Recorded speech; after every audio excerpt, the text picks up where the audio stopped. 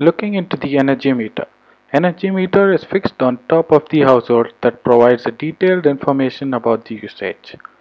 The calibrated LED blinks every time a watt hour is consumed. The IM detects these pulses using interrupt and counts, which is further stored to the cloud. The functional block diagram consists of a controller ESP826612E with a built-in Wi-Fi interface. The energy meter provides the energy being consumed, the current sensor for detecting power theft, the OLED for displaying power consumption, and the load, which is controlled through the driver. The power to the Wi-Fi module is 3.3 volt, wherein the power supply is 230 volt. The voltage regulator helps in regulating this current. Project is for design and development of a smart energy meter, and this is our basic design. And coming to components, this is the energy meter which is present in all the household. This is the two-way switch. This is the MCT2E optocoupler. We are using mainly the system controller, which is ESP826612E, which has an inbuilt Wi-Fi module, and this is the OLED, and we have the current sensor ACS712, and we have the MOC3021 opto triac and the BT136 triac. And coming to this, the load, we can give any amount of load. This is the 200 watt bulb which we are using. Now let's look into the code. Once the power is applied to the controller, setup function will be called. The serial port will be initialized. The general input-output ports are initialized, and the interrupt is initialized and is attached to the pulse pin from the energy meter. We also initialize the LED. Then the connect AP function will be called, where the module will try to connect to the previously configured Wi-Fi router. The connect AP function helps in establishing connection with the help of the SSID and the password.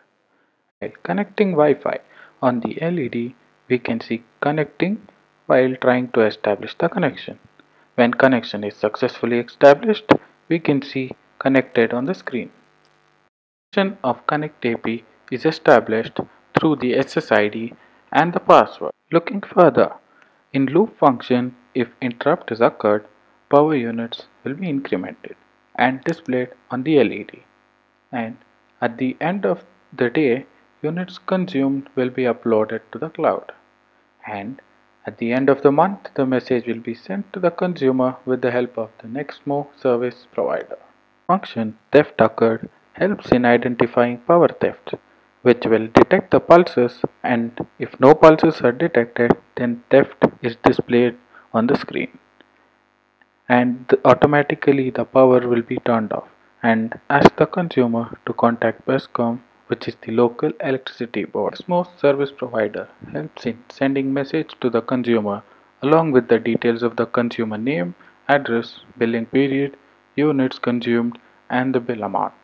It also helps send a message in case of power thefts. Looking further into the implementation, once the load is turned on, it will be connected to the Wi-Fi router with the help of the SSID and password stored in the module. Once connection is established, the load will be turned on. As you can see now, as the power turned on LED, the calibration LED which is present in the energy meter will blink, and as soon as the blink is detected by the optocoupler, it will be sent to the system controller, which then counts the number of pulses and displays in the OLED.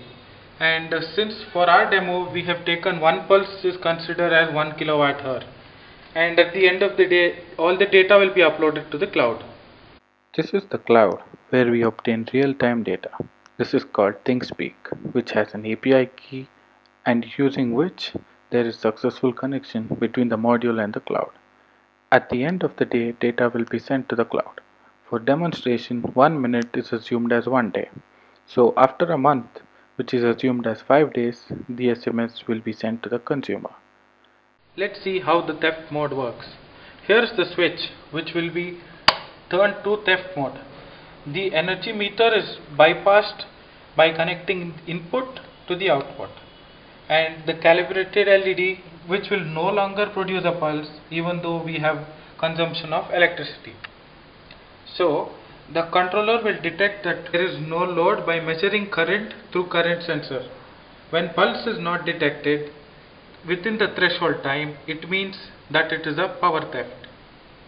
And after the power theft has been detected, the load will automatically be turned off within 10 seconds. Now, as we can see that the theft has been detected, the load has been turned off and will display to contact Bescom. Field 1 shows the real-time data obtained for every 1 minute. The field 2 indicates the power theft. So now we can see that there is a power theft and is indicated by the cloud. Also, the message is sent to the consumer. Thank you for watching.